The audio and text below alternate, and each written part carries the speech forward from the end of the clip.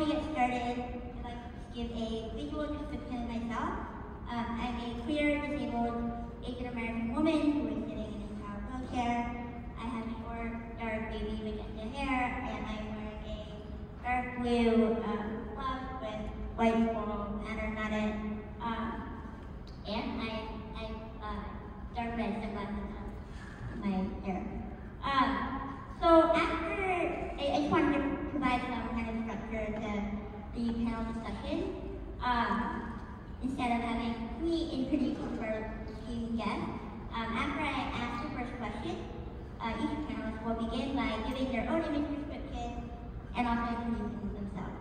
And also just as a reminder to our audience, there will be time at the end of this panel discussion for you all to ask questions as well. So, my first question to each of you. What drew you to this particular story?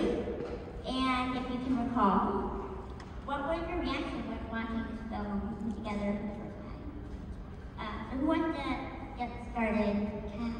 Karen? The first time I saw it put together. Hello. Hi. Hello, my name is Katrina Kemp. I am wearing a sweater comprised of the posters of the film Freaks, directed by Todd Browning. I have dwarfism. It's known as pseudo-achondroplasia. There are over 250 different types of dwarfism, and mine is like the 8th most rare. So I'm from Los Angeles, California, and I've been in theater and entertainment since I was about 5 years old. And yeah, my family is white and also comprised of people who are indigenous to the Bahamas. And I'm so happy to be here. Thank you so much. To get to your question, the first time I saw the film complete, I think was at your house, in the garage, in the valley, where I'm from. And the first time I saw this, I was just so happy and I felt so seen. And I thought this would definitely be a movie like that I was so glad that I didn't pass up the audition, because so rarely do I get the opportunity to be in a project that has serious subject matter. And I was just really glad that I just went for it. It was like, we're just gonna do it. And I loved every bit that Lindsay had put in it that really connected to something very particular and specific to the dwarfism community. And we had a lot of discussions about that, and including the character Hildy's monologue towards the end. I was so glad that was put in there, because I had done some research and watched hours of what is available footage of little people that were on the road touring as people who would take pictures and really ride off of the fame that the Wizard of Oz brought them. A lot of those stories are completely untold, and there's such a well of I don't even have the words for it, but it's just a completely different lifestyle than you could ever really imagine or capture. But now people are really starting to have questions about the dwarfism community and dwarfism culture. And it just so happened that Wizard of Oz was a huge turning point in our dwarfism community.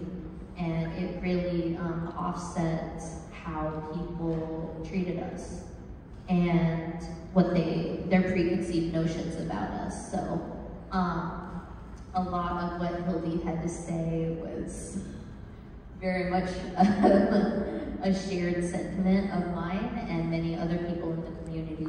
And so when I got to see it fully realized for the first time, it was just beautiful, and I just felt very special to be a part of such a noir and glamour, freaky moment.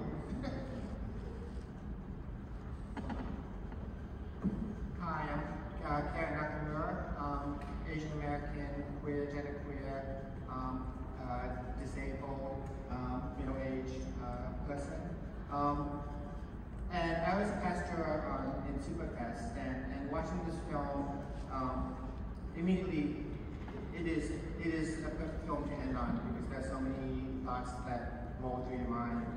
And I especially invite everyone to also look at Lindsay's short story that this came from, because there's an enormous depth in the short story that bounces around on the film. I'm also a filmmaker, and I'm a filmmaker because I was really frustrated with still photography. I've done still photography my entire life.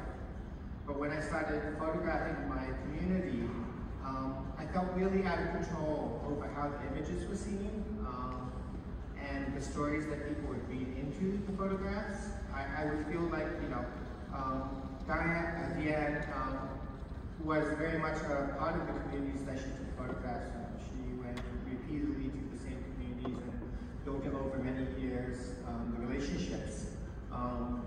And to some extent, she was part of those communities. And I can see why many of the photographs she even published in her lifetime, after she committed suicide, her daughter published them.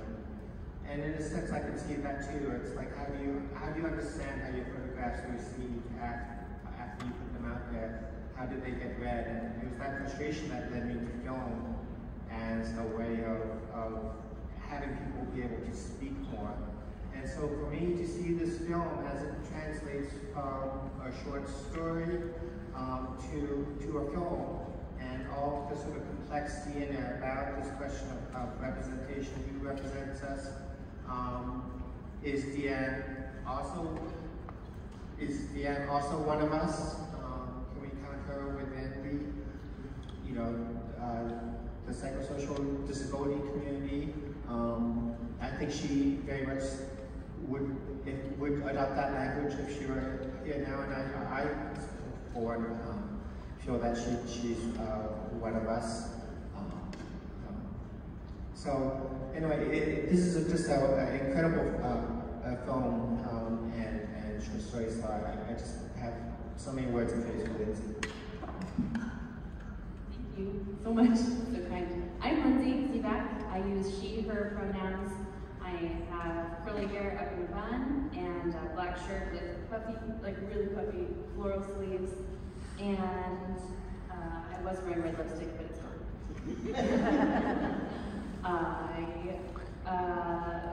I am here so thankfully as a student of this conversation, and I'm happy to share what I've learned, but I'm at this table eager to learn more. So thank you for letting me share what I know so far. I first came to this story working as a photo producer for the Hollywood Reporter. We were doing 2 projects simultaneously, and one project had a lot of Diane Arbus reference, so we had lots of her photos on the wall, and then a totally separate project was about the history of dwarfism in Hollywood, sort of stemming from The Wizard of Oz and leading up to current entertainment venues. And I couldn't believe there wasn't more conversation about this overlap of the 2 images. And I originally wrote it as a short story. Thank you for finding it. That won a wonderful prize. And then in the pandemic, I hit a low point and needed something to keep moving. So I made it into a short script, and I was begging other people to direct it for free. People don't do that. So I ended up directing it myself by accident. And the most, it was a delicate story to create. It was a delicate story to put out. All along the way, I feel like I have needed people to tell me how to do this, whether it's how to operate a camera or how to even tell this story. So finding Katrina was like the turning point that made anything possible, because I needed her permission, I needed her companionship. She wrote the monologue, those aren't my words, those are hers, and having her insert her script into it was exactly the collaboration that I wanted.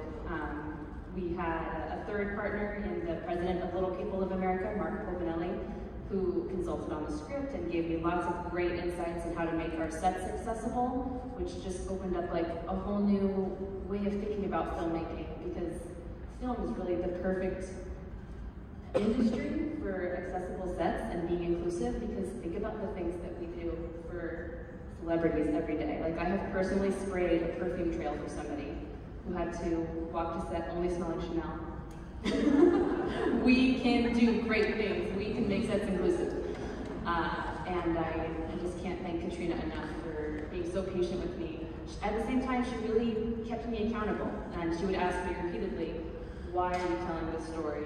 What is it about this story that you have to tell? And I hope that that has been answered in some ways in the film, that it's changed the way I want to make art. Because with everything I do now, I think, why am I telling the story? Why does it matter? And thank you all so much for being here. It's amazing. Thank you, each of you, for sharing your responses, and so much sensitivity, thought, and care came through in the storytelling. And there were so many lines throughout that resonated, but Hildy, in particular, when Hildy said, nobody wanted to see me, they just wanted to stare. That really was so powerful, and I think the use of the camera was portrayed was a great to Diane Arbus' work and career, and really the ways that non-disabled people in particular have had the power, and the way that ableism works. They cultivated ideas and perceptions about disabled people and certain ideas of disability in the public spaces. So I'm curious to hear your thoughts on what ways does this film contribute to the legacy of disabled people, the freaks, the crips, who have really had to advocate and fight for to become part of the public life, and why is it important at this moment for we to draw attention to that? And Katrina, like your talk could not have been more perfect for this question in this moment. I kind of agree with something that you said earlier, which was, I think Diane would have loved this movie. I think she would be somebody championing, kind of the reasons why do we do the things we do? Why is it that everything that connects humans, really at the root of it all, is that we all feel different and we all feel like an outsider? And I think that because this is a period piece, it allows us to take our current ways of thinking and apply them to the fact that we didn't have the language then, and that Hildy and Diane didn't have the ways to express why they felt different, why people exploited them for being different. And I think that in my life, my pride and joy has always come from changing people's minds. And I know that it's not a task that I can do alone. So you have to really find people that are in your tribe and in your circle of awareness for how they want to progress society and conversations. And sometimes that has to be ugly and scary in order to achieve that. And I think that finding Lindsay and other people that were a part of this film was super important to my journey as an actress and a performer. And I enjoyed many different artistic mediums. I also went to film school. So this was a treat for me to be a part of, because I think it furthers a conversation about dwarfism. It furthers a conversation about Diane Arbus, who I was obsessed with in film school. So I really hope that, one of my goals has always been, if there's one 15-year-old out there that Googles dwarfism, you know, and finds this movie, that is like the whole reason for me and like behind my decisions of like what I want to do with my work. And because I remember what it was like being that 15-year-old and Googling little person. It was not pretty. Yeah, I just really hope that that's sort of the last ideas from that. In terms of the timing that this movie comes out that you mentioned, I think Katrina Kemp recently came out right before we started filming, like a month or two before, during the pandemic, and that was a guiding light for film, images, editing assemblies, the kinds of conversations around images, people being in control of their own cameras and images. And then 2020 was this unspooling of so many intersectional reckonings, and ableism has sort of been, I mean, it's something that can happen at any time, obviously, and it's the largest minority group, but it did feel like it was getting its due attention when we were having so many other conversations. I hope that it has come at a time when we are all eager to find ways to be more inclusive and to celebrate all these different parts of ourselves, that this becomes something as common as how you introduce yourself to something. I think that's a great way to start it.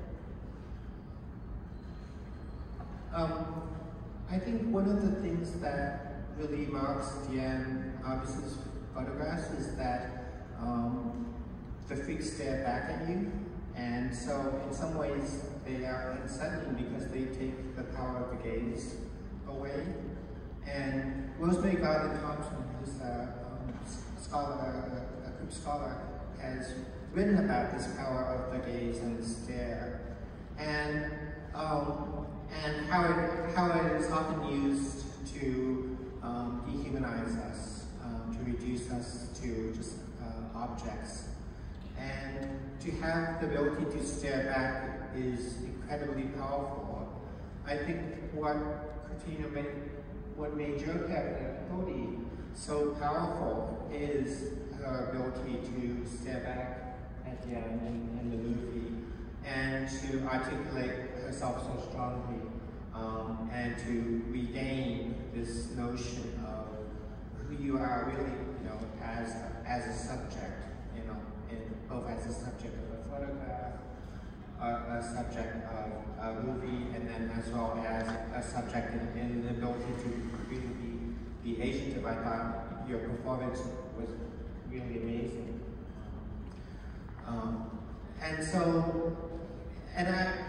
It's interesting. Again, I think we can really focus on this notion of that gaze so much more, and in the final step, right, Diane, her own eye is turning into the eyes of the camera, being replaced by the lenses of the low light. I thought that was an interesting twist. I mean, I'm such a camera geek, though. There's one thing I have to get this geek bit out of me. Okay, she's using a twin lens reflex. And a twin lens reflex, one of the lenses is the viewing lens, and it is what the photographer sees, and the other lens is the taking lens, it's the camera lens, and it's what the film sees. And there are two lenses in the twin lens reflex. And so the geeky part of me was machinating in my head, what is this difference between the sort of taking lens and the viewing lens, and how does that reflect on the gaze and the ability of the camera to steal or not to take, and so forth. So I apologize, I had to get that. Oh, I forgot to use images like my t-shirt says, how does one uninstall anxiety? So that's definitely a bit how I am today. Like such an amazing geek thing to geek out about. Thank you for saying that, because yes, you're right, we obviously know a lot about cameras. I hope that one level of how that could be interpreted is Diane wanted to capture two levels of everybody.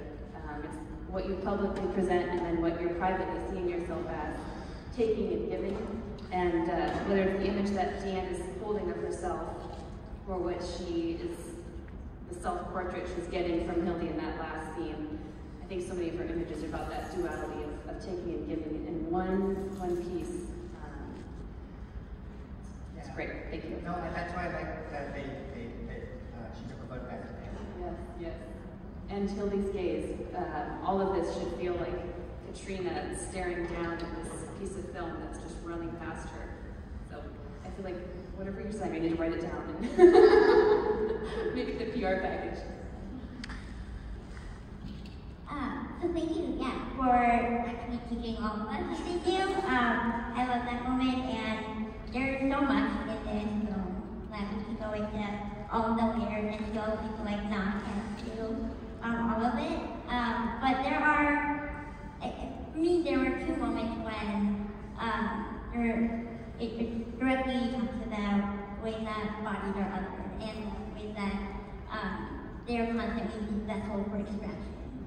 And one of them, when Diane says, "Do you ever feel like something else was taken? Something besides the photo?" And then there's the Dr. Moby character who says, "Real art is stealing what people don't mean for you to see." And I think that one of the experiences that marginalized communities will go through on the daily, right, is that violence of having your humanity erased and broken for and taken from you. And your agency not really having your own self-autonomy and self-direction. So we can hear also about what your thoughts are in terms of what role that this film and others like it might have in that solidarity with folks who are leading racial justice and disability justice work in the film industry and in academia.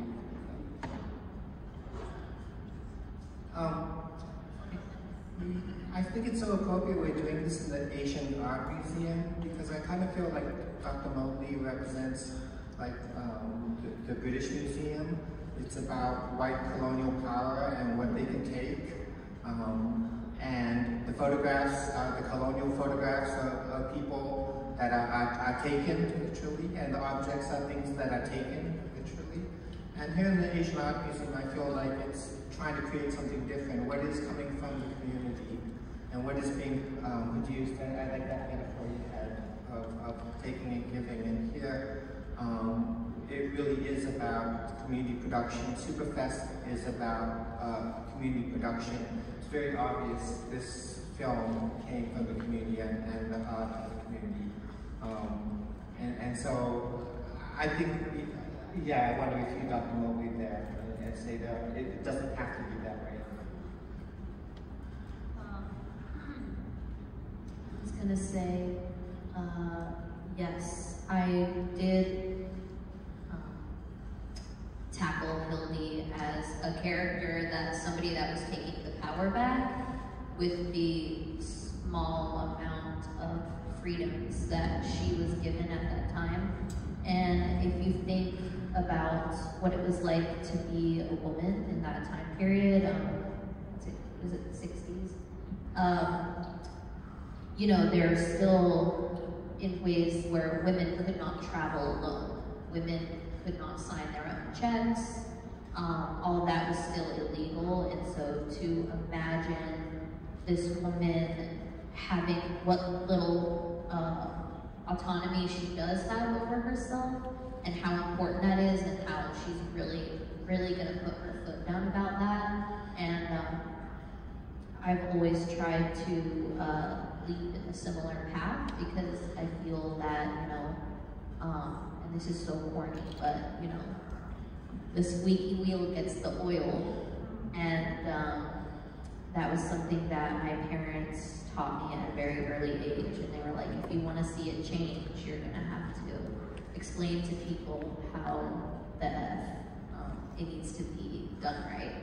And I felt that this movie also encapsulated a lot of themes that throughout my life I've thought were really interesting in terms of the fact that people with dwarfism were like very much idolized and given positions of power in many ancient megacities. And a lot of people don't know about this history, but a lot of it was removed and erased and became a joke once colonialism actually was taking over these cultures. And, you know, sort of, it just basically became a larger conversation between, like, what is your worth inside of this capitalistic, able-bodied view of society. And I've, since this film, have been able to work on and really keep my eye out for other projects that kept a similar theme. And I'm so glad that this project has taken me into that just deeper and more like fully realized like outlook on art. And I think that you know, people tend to forget, like, little people in our community, our images are so overexploited that people think that they can speak for us or that we need to be spoken for, instead of actually asking, like, the real deep questions about how we're the size of a child trying to live a normal adult's life. So, I've since been fortunate to work on a couple other documentary narrative features that are speaking from the perspective of people with dwarfism inside of portraits. And there's hundreds of years of civilization of the past, you know, 1,000 years of royalty that have court dwarfs in multiple societies. And it's just very interesting within other projects to get to explore what were those people's lives and what is the story that they're telling, and what has our community become like since then, and how are we sort of like digging ourselves out of that. And yeah, I think it's really interesting to see that the gaze has been flipped. And I love people's reactions to realizing that they actually don't have power over the dwarfism community. It's just a lie that they tell themselves, because we actually have to figure out things in a very different and just completely different way than how most people view the world. And October is also Dwarfism Awareness Month, and an amazing resource that I have learned so much from is Katrina's Instagram, at Queen with a K. We'll make sure people have this. Katrina's Instagram. And recently you've posted about images and people taking images of people with dwarfism without permission. An incident happened recently where, no, it happens every day. It happens every day. It happens every day.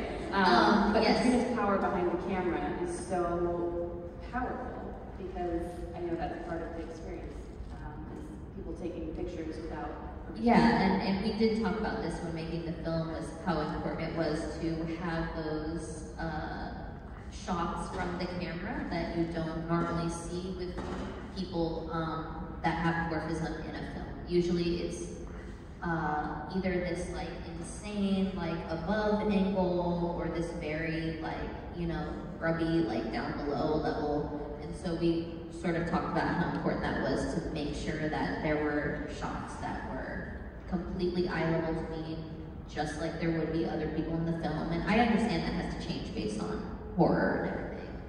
But yes, very much that like, let's focus on what is this person seeing, so that viewers watching Hildy could also be seeing life through her vision, and how important that is for me and the dwarfism community. And I've heard some people, I haven't really heard anybody like, you know, argue like her attitude or anything like that. I think it's, if anything, it's more like, you know, sitting in that uncomfortability is sometimes good for us. And it's really good for able-bodied people to start asking themselves questions. And then I think that sparks them to ask questions larger, like on a societal scale. But I have been doing photography lately, and I love shooting in 35mm and Polaroid. And so I've been doing a lot of that because I think it's so fun and so important to me to show some of my subjects and muses that do have dwarfism. I love to splice them with their adaptive tools and my love of just erotica, burlesque, and I've been also a member of the circus for many years, and that's another thing in the dwarfism community that is sort of like a 50-50, like people either love it or, you know, and it's their job, or they hate it. They think that if you're a little person working in entertainment, you're working against society, like in all this stuff. But circus and photography and sex work and all these things, and just vaudeville, all of it sort of goes hand in hand. And so there's many, many, many people in the dwarfism community that are adjacent to these jobs that have to do with all this just whole world. And I think that Diane would have been there too. And I'm also somebody, I just want to say, I'm somebody, dwarfism, that is not afraid to answer people's questions. Especially, I get them all the time, just on the street, but I'm gonna tell you that not every person with dwarfism is the same. And I think everybody here knows that. But yeah, so I love to answer questions from what I know, and I love to learn from other people with disabilities and dwarfism, because I too am on a spectrum of able-bodiedness, that I also recognize and understand that there's things that I just put up with for years without expecting it to be different when I knew that it should have been. And so I'm doing the work, I feel like, through projects like this to really change that up in my own life as well. Can I ask a question? Whose idea was it to change Toby's character to be a projectionist? Because I find that such a strong metaphor as well. In the short story, she's just at a bar, I believe. Correct. Karen is referencing the original short story, which was written in 2016 and as part of a master's program, and it was not intended for film. And in that story, she doesn't even have the name Hildy, she's nameless. And she is in a bar, and she's sober, and she's hiding in the corners. And all of that is based on things I have read from this Hollywood Reporter article about people with dwarfism dealing with alcoholism afterwards. And then the namelessness just made sense at the time. A lot of it made sense at the time, but when I was putting it to film, again, 2020 was such a formative year. 4 years, so much had changed, and the script, I mean, the story was good, but the script had to be so much better, and she needed a name, so I gave her my grandma's name, because that was the most important name I could think of, and she needed a job, and it needed to be a job that was visually interesting, but also symbolic and functional, so I played around with actress, director, something around cinema, but to be physically in control of what an audience is seeing made the most sense. And I love cinema, so I wanted to see somebody in that room. Several other changes from the story, but thank you for pointing that one out, because giving her an identity, again, I'm glad that the story worked the way it did, but for Katrina to come on board, I needed to make it the best it could be and give her something really meaty. And she's cutting and splicing film. She learned how to do that for real. She learned how to run these 35mm projectors, like ancient $1 million theater. She's splicing for real, she's cutting for real. She's hired for this function. I actually had a professor in college. I went to California State University, Northridge, and I actually had a professor who built a miniature enlarger table for me and everything that really changed my life. And I was able to learn how to develop and create my own prints in the darkroom and work in there for hours. And so when I found out that Lindsay wanted to like really take it to the next level, I was like, she's a filmmaker that sees that if you give a task to your performer to do homework, it will create an authenticity that, and that's something that drives me up the wall about disability in cinema, where I'm like, you clearly have the ability and the wherewithal to incorporate those things and teach somebody accents, languages. Freaking look at, you know, anything on HBO Max, and it's like these people, oh, I've been studying for 3 months in a room with no windows. You know, it's like a whole thing.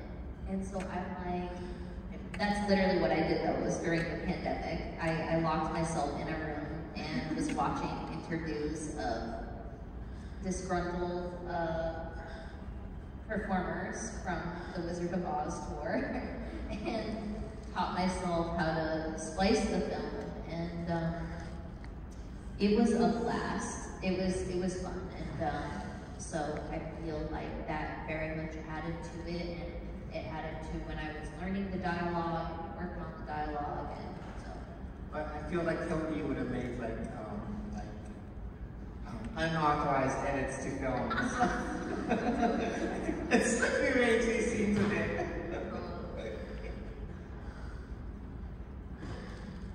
So Karen, you were saying earlier that in the context of where we're at with the Asian art museum, where it's like, and I totally agree with you about the character of Dr. Mowgli in the British Museum.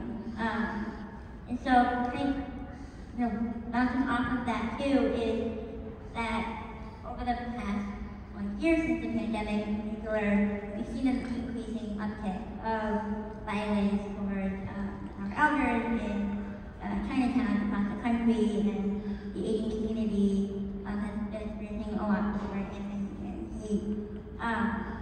And all of this is, you know, we can trace it back to, you know, the history of white supremacy and the way that blackism has so contributed to this, and the way that the white gaze has continued to otherize and to make these ideas of what is acceptable and normalized.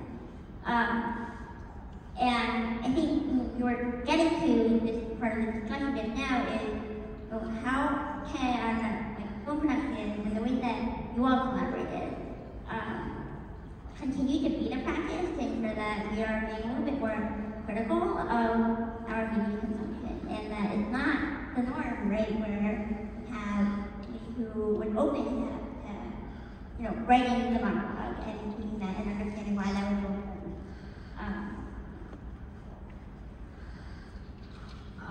This festival is a great template for how to ask questions of the people you're working with and the audience that you're hoping shows up.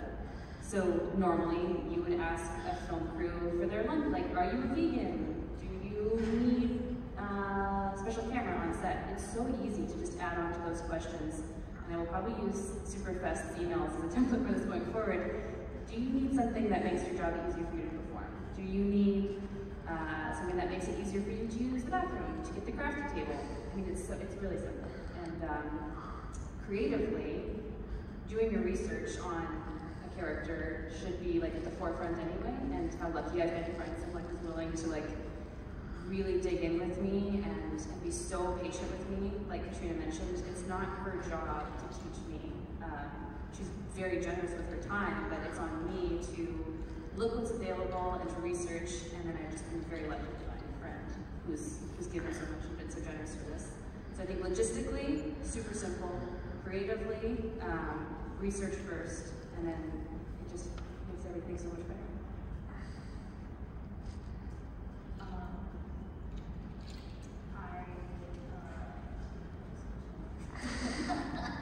So, I'm wondering how this film and film festivals like this one can continue to ensure that having an audience in an industry that is pushing the bar a little further and higher for just how we are consuming media. It's exactly what you said. It's research and education. And there's the other day I was doing a panel called Dwarfism Culture with all artists that have different types of dwarfism. And something came to my mind, and I was just like, accessibility is creativity. And so if society is built all one knows, like, what is the point? You're like wasting time, you're wasting materials, and you're wasting the opportunity to get to know other people and community and educate yourself. And so I think that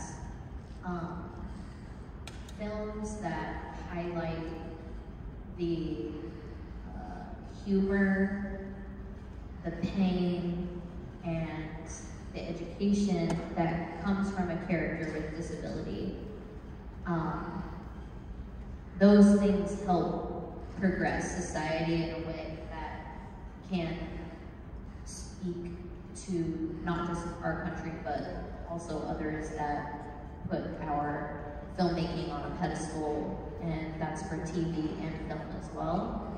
And I think that on a positive note, in my lifetime, I've seen, for example, people treating me differently ever since the reality TV show landscape changed. Dwarfism culture a lot. And, it was just like overnight. It was like, one day I'm getting called like every slur under the sun, and the next day it's like, why aren't you on that show? Why aren't you doing this? Why aren't you changing things? You need to be up there. You need to be telling people this. Like, it's like, I can only do so much. And it's more on the people in those positions of power to educate themselves. And even on a scale like, just for me personally, like, I know that little people were essentially enslaved for centuries in almost every culture.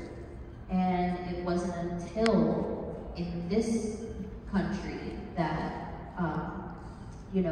there were enough little people that were making their own money that could assemble a community, and then that slowly started in the 40s and 1950s and so on. And so if we covered as much as we have and progressed as much as we have in that amount of time, it's looking up, and I feel that especially with an event like this, it's just literally changing like one person's mind, and then that causes like a domino effect. And I've seen it in my lifetime happen with the internet. I've seen it with social media, and it's just also like the awareness, I think, for a lot of able-bodied people is once you have a discussion with them and you're like, oh, by the way, everyone in their lifetime is going to have a disability, a light bulb goes off. And I think if people created more projects from that frame of mind, we'd be bridging that gap a lot sooner. One of the things that the previous Superfest director, Katrina used to tell us jurors was, we're looking for disability 201, not disability 101. I'm sure everybody's also repeated that to the jurors. And that means that the complexity of the stories need to be at a higher level. They can't just be, you know, hey, a disabled character.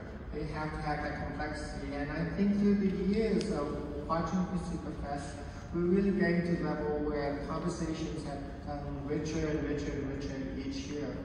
There are so many stories in the disabled community. Disabled people, as Katrina says, are incredibly creative. Every day we have to come up with new hacks to figure something out because the world wasn't designed for us. We have such a complexity within our intersectional ideas, identities. And I think we're starting to see this, but what's the other thing that Hody mentioned is it takes a certain level of power and community to actually start to create that. We need resources, we need people with the skills. And we're getting to that point where, you know, Superfest is in its 30-something year. We have a plethora of really amazing disabled actors, so people can no longer say, well, I didn't have, you know, I had to digitally put in a disabled actor because I don't know where to find someone, or I had a seeing person play a blind person because I don't know any blind actors. And they can't use those excuses anymore. And so I think we're getting to that point where I think exponential growth is really going to happen. But it's because we have venues like this where we can showcase, but we can also criticize and technically control. And I know, you know, you haven't seen the film. As a juror, I can safely, a pastor, I can safely say there's so many bad films out there as well. But the gentle cajoling that the directors like Emily and Catherine before her do a task of just educating filmmakers. You didn't make the cut, but next year, hey, why don't you think of actually talking to #actual disabled people before you make your film? Or, you know, why don't you think about how to do access from the beginning as you're writing your script? And all of these other conversations, I think, are really important. The film industry has such enormous power, but there are other channels that we're going to that are able to speak back and create that. And so, you know, in a small way as a juror, I'm just so proud to be part of this, and I'm just so proud that Superfest is where it is now. So as I ask my final question, I want to remind folks in the audience that we probably won't have time for one question from the audience. So if you have a mind, that would be great. But I do want to wrap this conversation up with a quote from Lindsay Zibach, which says, "Activism can be the journey rather than the arrival." And I think that is seen through like the series of films that have been shown at Superfest for me in this conversation today. And I guess just to end, I'm wondering if each of you could share how this is going to contribute to your own ongoing campaign with work, maybe give us a hint of what you're working on next.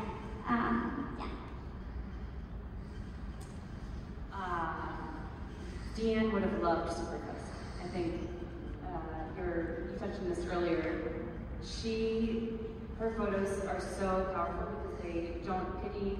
There's no virtue signaling. She's not trying to be any kind of lens of a savior, and I think that's an important contribution to the ableism conversation. I hope that my work going forward can do that too, and it's a thing that requires a lot of conversations and a lot of help and being open-minded and being willing to be wrong. Making this film felt like a risk in a lot of ways, and I was really afraid of being wrong. Showing it in any audience, I just sweat the whole time and worry about it. I'm so proud, but it's a very vulnerable thing, and this pushes me to be more vulnerable, and I hope that my future projects, which are all kind of dark and twisty, are still willing to be risky. It's a good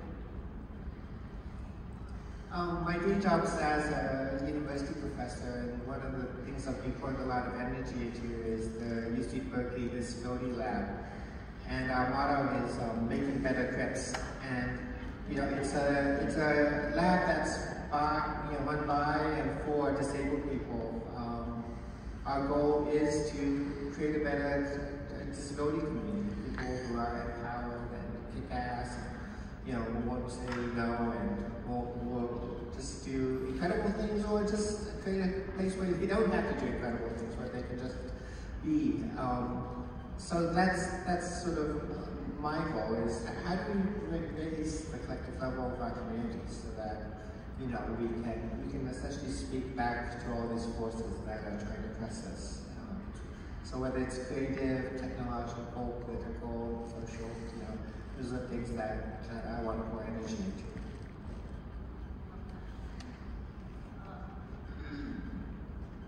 I am a reactionary at heart, and I love shock and awe and twisting people's perceptions of what they think that people are capable of.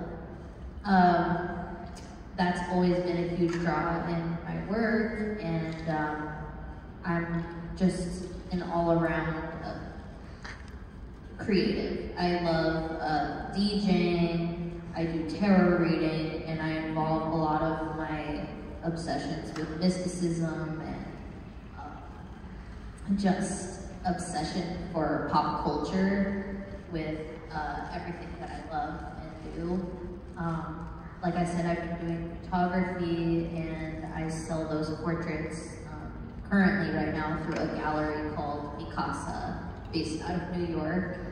And I DJ different clubs in Los Angeles and New York as well. I'm always auditioning, and I've just, over the years, have become more picky about these roles, and I really am a soldier for intention, and I really felt the intention behind these characters when Lindsay brought them up, and I think even Hildy might have like been a mother or something at one point, and that was like an interesting like headspace to work with, and I love keeping people guessing, and just like mystery behind how something is finally achieved and like finished, and like how it all came together. And it's messy behind the scenes, but the magic of no one knowing any of that going on, because you're just in a, thank you, Spirit. And it's just in a way that you can have fun, and I love, yeah, I'm just a very, very passionate individual, and I can feel that energy here very much too, so thank you so much for having us too. So I was important, and really thank you time with me for an audience question, because this panel discussion was so incredible. So I think another round of applause for Team Diane Arbus. And hand it over to Alex.